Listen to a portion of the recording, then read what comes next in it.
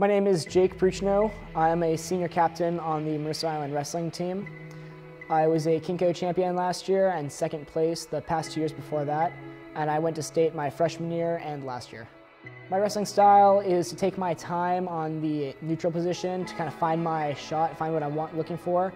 On bottom, I do a good job of moving around to create space and get out, and on top, I do a good job of using my legs to ride and keep people down. My favorite part of wrestling is the feeling when you've busted your butt in the practice room, you get out on the mat and you wrestle well, you do what you want to do, and then you get to go up and have the ref raise your hand.